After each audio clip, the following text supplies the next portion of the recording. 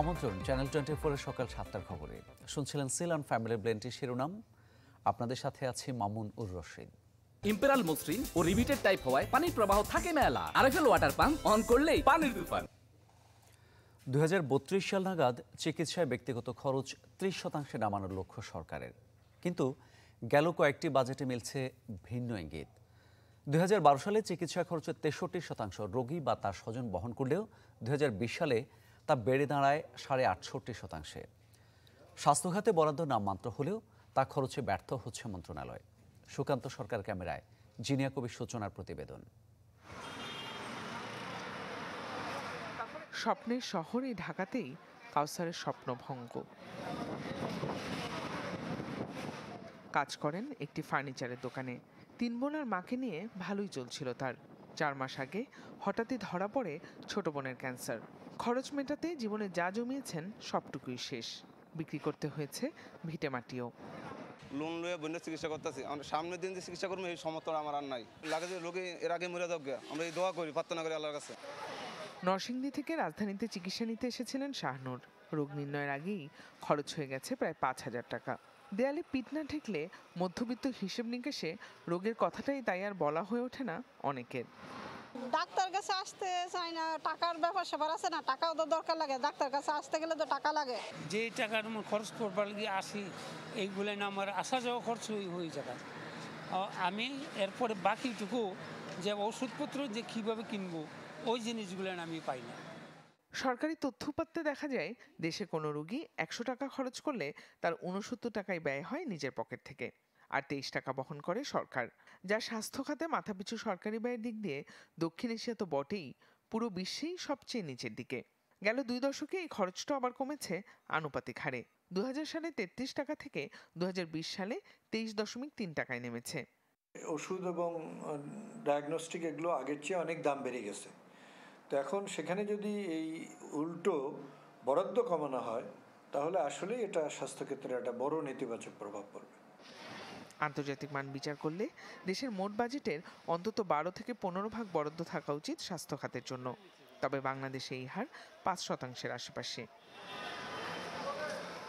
সব মিলিয়ে সাম্প্রতিক হিসেবে দেশের এক একজন মানুষের জন্য শুধু চিকিৎসায় সরকার প্রতি মাসে খরচ করে 350 টাকার মতো। প্রশ্ন হলো, এই বরাদ্দে আদৌ কি কারো ন্যূনতম চিকিৎসাও সম্ভব? মাথাপিছু সারা বছর বরাদ্দ হচ্ছে $54 একজনের জন্য। সুতরাং আপনি হিসাব করতেই পারেন, এটা যে অপ্রতুল এটা আপনিও জানেন আমিও জানি। 38% থেকে উল্টো বৃদ্ধি পাবে কি 23.1% নেমে এসছে 15 বছরে। যারা শুধু পরিসংখ্যান দেখে অঙ্ক দেখে বলছেন বাজেটে ক্ষমতা নেই আমি কমিয়ে দিলাম, তাদের কিন্তু ভাবা দরকার দরিদ্র হয়ে যাচ্ছে, নিঃস্ব হয়ে যাচ্ছে হেলথের জন্য, স্বাস্থ্যের জন্য খরচ করতে গিয়ে। এটি কি কোনো গ্রহণযোগ্য? স্বাস্থ্য খাতের বাজেটের প্রায় 40% খরচ হয় ঢাকার এমন হাসপাতালগুলোতেই। তাহলে ভাবুন তো একবার, দেশের প্রত্যন্ত অঞ্চলের অবস্থা কতটা করুণ হতে পারে। তবে চিকিৎসা সেবার উন্নয়নে শুধু বরাদ্দ বাড়ালেই তো হবে না, খরচটাও ঠিকঠাক করতে হবে। যাই হচ্ছে না এখনো, বরং ব্যয় করতে না পারায় প্রতি বছরই ফেরত যাচ্ছে বরাদ্দের টাকা। জিনিয়া কবির সূচনা, চ্যানেল 24, ঢাকা। ওয়ালটন ফ্রিজ কিনে পেতে পারেন ফ্রি গাড়ি, রয়েছে লক্ষ লক্ষ উপহার। সুষ্ঠু নির্বাচনে যারা বাধা তৈরি করবে তাদের ভিসা দেবে না মার্কিন যুক্তরাষ্ট্র। এ নিয়ে আওয়ামী লীগের মাথা ব্যথা নেই। রাজধানীতে প্রতিবাদ সমাবেশে এ কথা বলেন দলটির সাধারণ সম্পাদক ওবায়দুল কাদের। জানান, নির্বাচনে গোলমাল করলে বিএনপির বিরুদ্ধেই কার্যকর হবে মার্কিন ভিসা নীতি। প্রধানমন্ত্রী শেখ হাসিনাকে হত্যার হুমকির প্রতিবাদে ঢাকা মহানগর উত্তর আওয়ামী লীগের প্রতিবাদ সমাবেশ। কর্মসূচিতে মিছিল সহ যোগ দেন বিভিন্ন ওয়ার্ড ও ইউনিটের নেতাকর্মীরা। বক্তব্যে বিএনপিকে উদ্দেশ্য করে ওবায়দুল কাদের বলেন, যারা নির্বাচনে আগুন সন্ত্রাস করবে যুক্তরাষ্ট্রের ভিসা নীতি তাদের জন্য। এ নিয়ে চিন্তিত না আওয়ামী লীগ। এই রাজনীতি করবে, যারা আগুন সন্ত্রাস করবে তারাই আজকে ভয় পাচ্ছে। আমরা অবাধ সুষ্ঠু নির্বাচন চাই, কাজে কোনো দেশি বিদেশি কাউকে আমরা ভয় পাই না। তার দাবি, দেশের মানুষ আর ধানের শীষ চায় না, তাদের সাথে খেলা হবে আগামী নির্বাচনে। খেলা হবে নৌকা বনাম ধানের শীষ, মানুষ আর ধানের শীষ চায় না। ধানের শীষ মানুষ বলে পেটে বিষ, ধানের শীষে পেটে বিষ, কেউ কেউ বলে সাপের বিষ। বিএনপি নির্বাচনকে নয়, শেখ হাসিনার জনপ্রিয়তাকে ভয় পায় বলেও মন্তব্য করেন আওয়ামী লীগের সাধারণ সম্পাদক আশরাফুল আলম আকাশ, চ্যানেল 24, ঢাকা। গাজীপুর সিটিতে হারের পর এর কারণ অনুসন্ধান করতে চায় আওয়ামী লীগ, যাতে জাতীয় নির্বাচনের আগে সতর্ক হতে পারে দলটি। কেন্দ্রীয় নেতারা মনে করেন আওয়ামী লীগের একটি অংশ এবং বিরোধী শক্তি একাট্টা হয়ে নৌকা ডুবিয়েছে গাজীপুরে।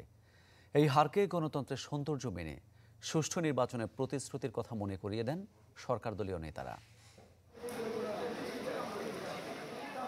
জাতীয় নির্বাচনের মাত্র কয়েক মাস আগে ভোট অনুষ্ঠিত হলো গাজীপুর সিটি কর্পোরেশনে। এতে শুধু বিএনপি নয়, ডাকসাইটে বড় কোনো প্রার্থীও ছিলেন না। তারপরও হেরে গেছেন আওয়ামী লীগ মনোনীত ব্যক্তি। বিষয়টি নিয়ে কপালে চিন্তার ভাঁজ ক্ষমতাসীন শিবিরে। তাদের দাবি, আওয়ামী লীগের জনসমর্থন কমেনি। পরাজয়ের কারণ দলীয় বিভেদ আর একাট্টা বিরোধী পক্ষ। প্রতিপক্ষ কে হতে পারে প্রার্থী, সে যেই হোক না কেন তাকে সমর্থন দিয়েছে। এ ধরনের ভোটের হিসাব আমরা বিশ্লেষণ করে দেখতে পেয়েছি। আমরা নির্বাচনে জয় পরাজয়কে মেনে নিয়ে নির্বাচনে কেন আমরা হারলাম, এর পিছনে কি কি কারণ আছে, এগুলোকে আমরা সূক্ষ্মভাবে বিশ্লেষণ করে দেখব। এখানে বাংলাদেশ আওয়ামী লীগের যে মোট ভোটের হিসাবের একটি অংশ আমরা নৌকার পক্ষে আনতে ব্যর্থ হয়েছি, এবং ফলাফল যদি আপনারা বিশ্লেষণ করেন এবং ভোটের দিন আমি যেভাবে দেখলাম যে বিভিন্ন গণমাধ্যমে নৌকার ব্যাচ পড়ে জয় বাংলার কথা বলে একটি অংশ নৌকায় ভোট প্রদান করেনি, তারাও কিন্তু আমাদের সংগঠনের মানুষ। ক্ষমতাসীন আওয়ামী লীগের দুই নেতাই স্বস্তি দেখালেন সুষ্ঠু নির্বাচনের প্রতিশ্রুতি পূরণে। দাবি করেন স্থানীয় ভোটের ফল জাতীয় নির্বাচনে কোনো প্রভাব ফেলবে না। ভোট প্রক্রিয়াটা সুন্দর হয়েছে এবং বিএনপি জামাত সবসময় সরকারকে এবং আওয়ামী লীগের নেতাকর্মীদের উপর দোষ চাপায় যে আওয়ামী লীগের নেতাকর্মীরা সুষ্ঠু ভোট হতে দেয় না। এখানে তো এই ব্যাপারটা খুব পরিষ্কার। অবাধ, সুষ্ঠু একটি গ্রহণযোগ্য নির্বাচন করার যে সংকল্প, যে প্রত্যয় তিনি গ্রহণ করেছেন, আমি মনে করি সেই সংকল্পের একটি নৈতিক জয় হয়েছে এখানে আওয়ামী লীগ সরকারের, শেখ হাসিনা সরকারের। দুজনেই বিশ্বাস করেন সংসদ নির্বাচনের আগেই ছোটখাটো বিভেদ মিটিয়ে শক্ত হাতে নৌকার হাল ধরবেন প্রার্থীরা। এটা নিয়ে আমাদের আতঙ্কিত হওয়ার কোনো কারণ নেই। জুনায়েদ খান, চ্যানেল 24, ঢাকা। বিএনপি নয়, দেশের সুষ্ঠু নির্বাচনে বড় বাধা আওয়ামী লীগ। নয়াপল্টনের সমাবেশে এমন মন্তব্য করেন বিএনপি নেতারা। অভিযোগ করেন বিরোধীদের কর্মসূচি প্রতিরোধের নামে উস্কানি দিচ্ছে সরকার। হুঁশিয়ারি দেন গুলি করে দমানো যাবে না তাদের আন্দোলন। দলের সমাবেশকে কেন্দ্র করে নাটোর জেলা বিএনপি কার্যালয়ের সামনে কয়েকটি ককটেল বিস্ফোরিত হয়। এসব মিছিল নিয়ে ঘটনাস্থলে আসার পথে ছাত্রলীগের সঙ্গে ধস্তাধস্তি হয় আইন শৃঙ্খলা বাহিনীর। ছোড়া হয় ইট পাটকেল। সরকার বিরোধী আন্দোলনের কর্মসূচির অংশ হিসাবে শনিবার ঢাকা সহ দেশের 17 জেলা ও মহানগরে সমাবেশ করেছে বিএনপি। বিকেলে নয়াপল্টন কেন্দ্রীয় কার্যালয়ের সামনে সমাবেশ করে ঢাকা মহানগর বিএনপি, যেখানে দলটির নেতারা বলেন বিএনপির কর্মসূচি প্রতিরোধের নামে উস্কানি দিচ্ছে সরকার। এত সুন্দর শান্তিপূর্ণ পদযাত্রা শুরু হলো, শেষ হলো, কেন্দ্রীয় নেতারা চলে গেল, হঠাৎ করে কোত্থেকে কি হইলো বুঝলাম না। ওই যে হঠাৎ করে কোত্থেকে কি হইলো, সেটাই হলো আওয়ামী লীগ ছাত্রলীগের সেই সমস্ত সন্তানরা যারা আজকে হামলা করেছে। প্রতিরোধ মিছিল হবে। আর ভাই কিসের প্রতিরোধ, কার বিরুদ্ধে প্রতিরোধ? বাংলাদেশের অভুক্ত নিরীহ জনগণের বিরুদ্ধে প্রতিরোধ করবেন। দলটির স্থায়ী কমিটির সদস্য ডক্টর খন্দকার মোশাররফের অভিযোগ, বিএনপি নয়, দেশে সুষ্ঠু নির্বাচনে বড় বাধা আওয়ামী লীগ। ঢাকা সহ বাংলাদেশের সর্বত্র নতুন করে গায়েবী মামলা শুরু করেছে। দেশের এই অবস্থা দেখে বিভিন্ন দেশে সে ঘোরাফেরা করছে, এই জায়গায় ওই জায়গায় ধর্ণা দিচ্ছে। কিন্তু আপনারা দেখেছেন প্রতিটি দেশে গিয়ে এদেশের গায়ের জোরের প্রধানমন্ত্রী প্রত্যাখ্যান হয়ে এসেছে। অচিরেই গণ আন্দোলনে সরকারকে বিদায় করা হবে বলে হুঁশিয়ারি দেন বিএনপির এই নেতা। এই সরকারের বিরুদ্ধে এদেশের জনগণ। শাহনেওয়াজ বাবলু, চ্যানেল 24, ঢাকা। জাতীয় নির্বাচন অবাধ ও সুষ্ঠু হলে ইউরোপের বাজারে জিএসপি প্লাস সুবিধা দুয়ার খুলতে পারে, সাথে মানতে হবে বেশ কিছু শর্ত। চ্যানেল 24-কে কথা জানান ঢাকার ইইউ প্রধান চার্লস হোয়াইটলি। বলেন, মার্কিনীদের মতো ভিসা নীতিতে নেই ইউরোপীয় ইউনিয়ন। রাজনৈতিক সংকট কাটাতে আলোচনাকে গুরুত্ব দিচ্ছেন তারা। অস্ত্রবাদে ইউরোপে শুল্ক ও কোটামুক্ত রপ্তানি সুবিধা পায় বাংলাদেশ। দেশের মোট রপ্তানির প্রায় 60% যায় ইউরোপের বিভিন্ন দেশে। স্বল্পোন্নত দেশ হতে বেরিয়ে বাংলাদেশ এখন হাঁটছে উন্নয়নশীল দেশের কাতারে। ফলে 2029 সালে জিএসপি সুবিধা হারাবে বাংলাদেশ। তবে জিএসপি প্লাস নামে আরও একটি দুয়ার খুলছে ইইউ, যাতে মিলবে প্রায় একই রকম সুবিধা, কিন্তু এজন্য মানতে হবে 32টি কনভেনশন, যার অন্যতম সুষ্ঠু ও অবাধ নির্বাচন। চ্যানেল 24-এর সাথে আলাপে একথা জানান ঢাকার ইইউ প্রধান Charles Whiteley. If the elections go well this year, that will send a really positive signal in terms of the country's readiness. How is that related? যদি নির্বাচন সুষ্ঠু ও অবাধ হয় তবে তা দারুণ ইতিবাচক সিগন্যাল দেবে যে বাংলাদেশ জিএসপি প্লাসের জন্য প্রস্তুত। কারণ নাগরিক ও রাজনৈতিক অধিকারের উপর আন্তর্জাতিক চুক্তি অনুযায়ী সবার ন্যূনতম নাগরিক ও রাজনৈতিক অধিকার থাকতে হবে। এই কূটনীতিক জানান, আগামী 8 জুলাই 13 দিনের মিশনে আসছে নির্বাচনী পূর্ব পর্যবেক্ষক দল, যারা বৈঠক করবে সবার সাথে। Beginning deploys on 8th of July for several weeks because it's necessary to talk to all stakeholders whether that জুলাইয়ের 8 তারিখ আসবে, থাকবে 21 তারিখ পর্যন্ত। এই সময়ের মধ্যে তারা রাজনৈতিক দল, সুশীল সমাজ, গণমাধ্যম সহ সবার সাথে কথা বলবে। এখানে পরিবেশ ও গতিবিধি পর্যবেক্ষণ করবে, শুধু ব্যালট বাক্স ভোটিং পদ্ধতি স্বচ্ছতাই দেখবে না। যুক্তরাষ্ট্রের নতুন ভিসা নীতির পথে হাঁটছে না ইউরোপের 27 দেশের জোট ইউরোপীয় ইউনিয়ন। তবে রাজনৈতিক সংকট কাটাতে সংলাপকেই গুরুত্ব দিচ্ছে তারা। It's a very significant announcement. I think from the EU side, মার্কিনীরা তাদের নীতি গ্রহণ করেছে, আমাদেরটা ভিন্ন। আমরা নির্বাচনী পূর্ব মিশনে গুরুত্ব দিচ্ছি, তবে আমার বিশ্বাস রাজনৈতিক দলগুলো জানে নির্বাচনে তাদের অংশগ্রহণের প্রয়োজনীয়তা। কোন দল অংশ নেবে একান্তই তাদের পছন্দ। যদি কোনো অবিশ্বাস থাকে তবে সংলাপে বসতে পারে। I think choice is a key thing in an election, a genuine choice. Of policies, and it's important there's a political and policy debate ahead of an election.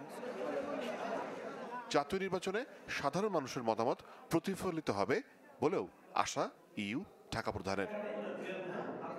Morshed Hasib, channel 24, Dhaka.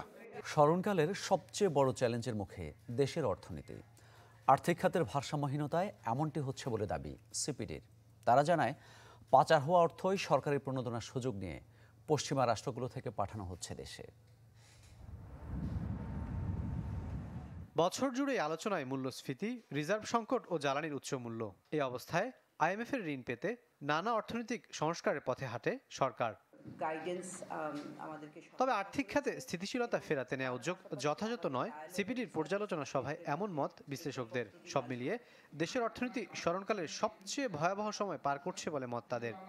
সরকার যে উদ্যোগগুলো নিয়েছেন এই উদ্যোগগুলো আগামীর জন্য যথেষ্ট নয়। সরকারকে অবশ্যই অর্থনীতির মূল যে সংকট, সেই সংকটগুলোর ক্ষেত্রে বড় রকমের সংস্কার কার্যক্রমগুলো, সেটা কোনো কোনো ক্ষেত্রে আইএমএফ এর সাথে চুক্তির বাইরে গিয়েও হয়তো অনেক ধরনের সংস্কারের উদ্যোগগুলো নেবার প্রয়োজন আছে বলে আমরা মনে করি। বাংলাদেশের অর্থনীতি এর চাইতে আসলে খারাপ অবস্থায় যায়নি।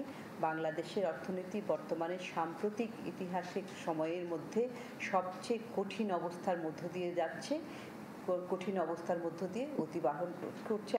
সিপিডি জানায়, প্রণোদনার সুযোগ নিয়ে পাচারের অর্থ পশ্চিমা রাষ্ট্র থেকে রেমিটেন্সের মাধ্যমে দেশে পাঠাচ্ছেন অনেকে। যুক্তি হিসেবে তুলে ধরা হয় উৎসের ঘন ঘন পরিবর্তনকে।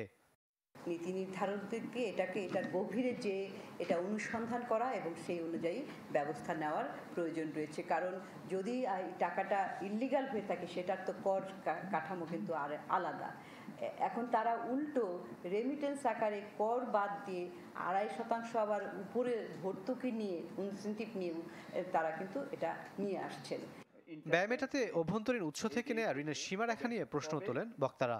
নতুন অর্থ বছরে রাজস্ব লক্ষ্যমাত্রা অর্জনে এনবিআরকে নতুন খাত খোঁজার পরামর্শ তাদের। গতানুগতিক প্রবৃদ্ধি না, বন্টনের ন্যায্যতা এবং অর্থনৈতিক স্থিতিশীলতা পুনরুদ্ধার, এই দুটোই হওয়া উচিত হলো এইবারের আমাদের বাজেটের মূল দর্শন। জনগণ এই দিক দিয়েও দিচ্ছে, ওই দিক দিয়েও দিচ্ছে। একটা সময় ছিল আমরা বলতাম যে ট্যাক্সে নেয় কিন্তু ভর্তুকি যায়, আচ্ছা এটা ব্যালেন্স হয়ে যায়, কিন্তু এই স্বচ্ছতা এবং জবাবদিহিতা কিন্তু নাই। আইএমএফ নয়, দেশের স্বার্থে অর্থনীতির সংস্কার প্রয়োজন বলে মন্তব্য করেন আলোচকরা। জাতীয় স্বার্থটাকে সামনে রেখে। রাকিব আল জাভেদ, চ্যানেল 24, ঢাকা। খেলার খবর জানাবো। ফুটবল ফেডারেশনের অনুরোধের পরও পদত্যাগের ব্যাপারে অনড় নারী ফুটবল দলের কোচ গোলাম রব্বানী ছোটন। 2-1 দিনের মধ্যেই দেবেন আনুষ্ঠানিক পদত্যাগপত্র। ফুটবলারদের ভবিষ্যৎ নিয়ে শঙ্কিত সফল এই কোচ। নারী ফুটবলারদের কঠোর রুটিনে ছেদ, শূন্যতা ভর করেছে ফুটবল ভবনের ক্যাম্প আর অনুশীলনে। প্রতিদিনের মতো কাক ডাকা ভরে কোচ গোলাম রব্বানীর ডাকে ঘুম ভাঙেনি সাবিনা, কৃষ্ণা, রূপনাদের। তবে অনুশীলন থেমে থাকেনি, জিমে ফিটনেস ট্রেনিংয়ে ব্যস্ত মেয়েরা। প্রিয় কোচকে হারিয়ে হতাশা সবার চোখে মুখে। মুখ খুলতে চাইলেও কথা বলা মানা।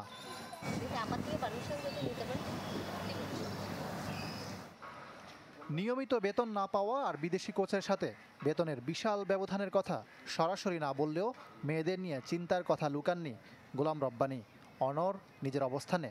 যারা আমাদের সাথে আপনার 6 গোল 8 গোল করে খেলো, তারা আপনার ওইখানে হলো আত্মবিশ্বাস অর্জন করলো। আর সেখানে আমরা প্র্যাকটিস করে যে আমরা খেলতেই পারলাম না।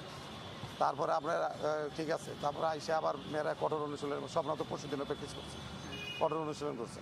তো এখন আপনি যে 30 তারিখ থেকে লিগ শুরু হওয়ার কথা, সেটাও আপনি নিশ্চয়ই জানেন। নারী উইংস চেয়ারম্যানও যোগাযোগ করেছিলেন কোচের সাথে, কিন্তু মত বদলাতে পারেননি। সিদ্ধান্তের ভার তাই ঠেলে দিয়েছেন সভাপতির দিকে। উনি তো আমাদেরকে অফিসিয়ালি কোনো কিছু দেননি। অফিসিয়ালি কিন্তু আমরা এখনো পর্যন্ত কোনো রেজিগনেশন লেটার রিসিভ করি নাই। ঠিক আছে, আমার সাথে যতটুকু কথা হয়েছে আমি অতটুকুই কথা বলেছি এবং আমি সেটা প্রেসিডেন্টকে জানিয়েছি। That's it. রোববার বিএসপি এর বর্ষসেরা কোচের পুরস্কার গ্রহণের পরদিন লিখিত পদত্যাগপত্র দেবেন ফেডারেশনে। ইকরাম হোসাইন, চ্যানেল 24, ঢাকা। তুরস্কে প্রেসিডেন্ট নির্বাচনের দ্বিতীয় দফার ভোটের লড়াইয়ে রিসেপ তাইপ এরদোয়ান। বিশ্লেষকরা বলছেন, নির্বাচনে জয়ী হওয়া কিংবা পরবর্তীতে সরকার পরিচালনা, দুই ক্ষেত্রেই বেশ চ্যালেঞ্জের মুখে পড়তে হতে পারে এই নেতাকে। তুরস্কের প্রেসিডেন্ট রিসেপ তাইয়েপ এরদোয়ান বিশ্ব রাজনীতিতে এক আকর্ষণীয় চরিত্র। গেল 14 মে প্রেসিডেন্ট নির্বাচনে মাত্র 0.5% ভোট কম পাওয়ায় দ্বিতীয় দফায় লড়তে হচ্ছে তাকে। প্রায় সব জরিপ বলছে এবার সহজেই জিতে যাবেন এরদোয়ান। রাজনৈতিক বিশ্লেষকদের মতে নির্বাচনে জয় পরাজয় যাই হোক, সামনে দেশে বিদেশে কঠিন চ্যালেঞ্জের মুখে পড়বেন এই নেতা। রাজনৈতিক জীবনের পরবর্তী পর্যায়ে এরদোয়ান কখনোই আটকে যাবেন না, তবে সামনে তাকে বেশ কিছু চ্যালেঞ্জের মুখোমুখি হতে হবে। কোনোভাবেই তুরস্কের বিপর্যস্ত অর্থনীতিকে তুলতে পারছেন না এরদোয়ান। টার্কিশ লিরার দরও পতনমুখী, সঙ্গে বিস্ফোরা হয়ে দাঁড়িয়েছে সিরিয়ার 30 লাখ সহ 33 লাখ শরণার্থী। এছাড়া দেশটির দক্ষিণাঞ্চলের ভয়াবহ ভূমিকম্প পুরো পরিস্থিতিকে আরও জটিল করে তুলেছে।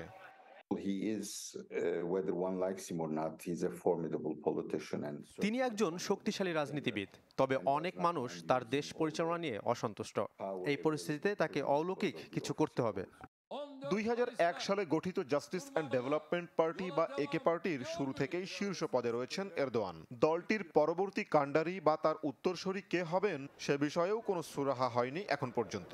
যাকেই সামনে আনা হোক, তাকে বিরোধীদের নজিরবিহীন ঐক্য ও পশ্চিমাদের অব্যাহত চাপ সামলানোর যোগ্যতা থাকতে হবে।